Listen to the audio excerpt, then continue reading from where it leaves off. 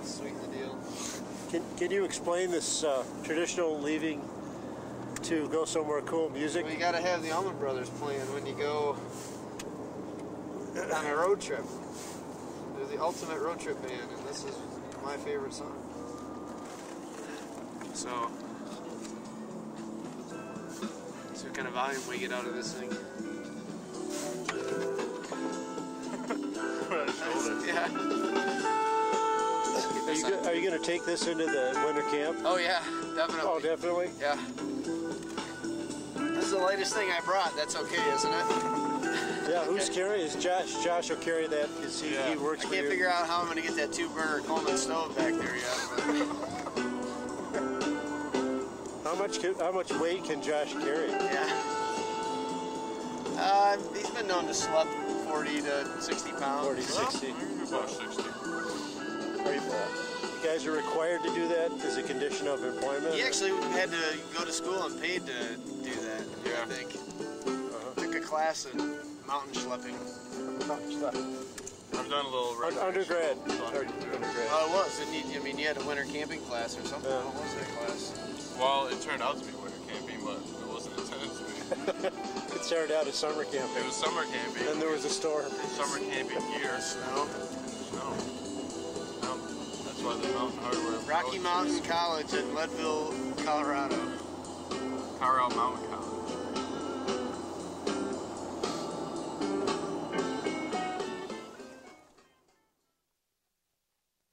The thing started to play. He constantly made reference to busloads of Mexicans. And by the time they got back to working on it, they had realized they built this one long wall, sinking ground foundation. So you could look, sort of left it and built all these other buildings around it. It's super interesting. I'll ask you this question because I seem to cause problems when I ask it. The Italians are good at picking spots where the ground would sink. You're taping this. I guess you know. No, why do you say that? No, I'm not I don't know taping. why it would sink. What's that red light? It's on a hill, a mountain, you know?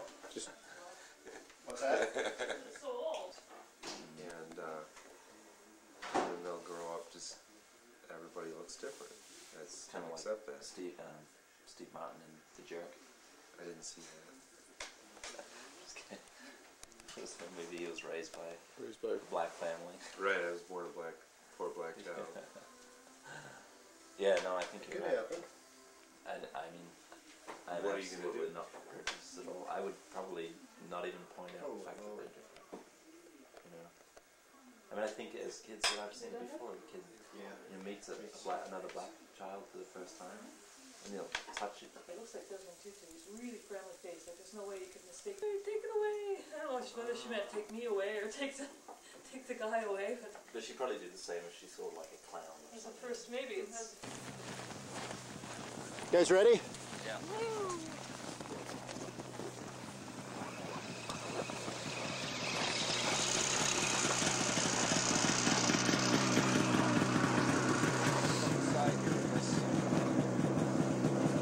Let's put the skis right on top and flash down, yeah, okay, we'll try that.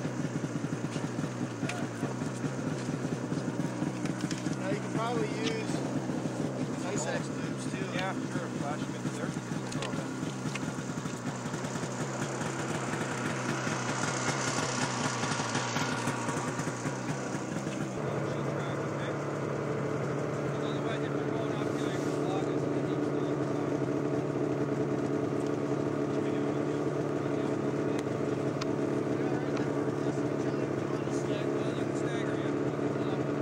Truck then. You can always make a trip out it. 20 minutes we only took this morning.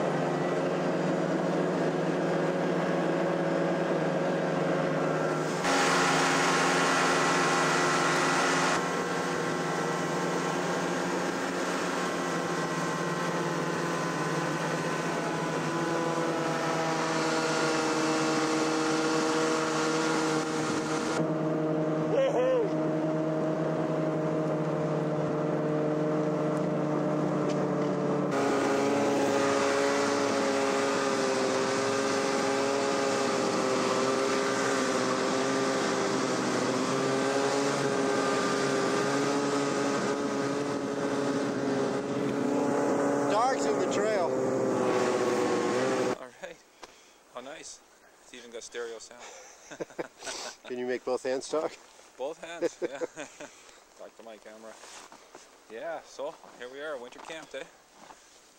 And this is the first guided adventure of telemark skiers, right? Yeah, the Ice Hotel. Ice Hotel. First one.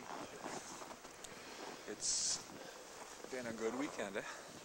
So first day, we headed up in this direction. Yeah, we're up on these big slopes on the backside of Batchewana Mountain. East side. East side. Yeah, and we skied the north side, big head wall chutes, big tree runs. What do you think typically were the vertical climbs that we made in meters or feet? Well, the peak runs that Jorma was doing was 700-800 foot verticals. Yeah, I did one of those. You did one of those, that's right. So yeah, most of the other ones are in the 500 to 600 range, depending Awesome. on how you want to climb that head wall. And how many miles, as measured by the base of this mountain, do you think we covered? Small. It's the mile's about, well, the mountain's about a mile square. A little bit more maybe, actually, about a mile and a half square. Uh-huh. Yeah. And we covered maybe a third of that? Oh, yeah, about, well, we got to the summit, so we were halfway across. Yeah. We didn't go down the west side at all. Uh-huh. We didn't do the south side at all. We were on the north and east. For And next, then there's Griffin Peak, that thing up there. which we haven't touched. Fire tower up on the other side of that. That's 2 miles away. There's tons of terrain below there. So you think this will be skiable until, what's it, March 2, 3 today? Well, it's going to depend on the lake. As soon as this lake starts to go to shit, then you won't be able to get in here. Will that happen in March? Late March. Late yeah, March? Yeah, as soon as the snow starts to drop off. Slump. So another good month of skiing here at least. Mm-hmm. Cool. Great. All right. I didn't get you with your tent. The popper, the pop tent. Might have shot left in here. Oh, it's just coming up to 24.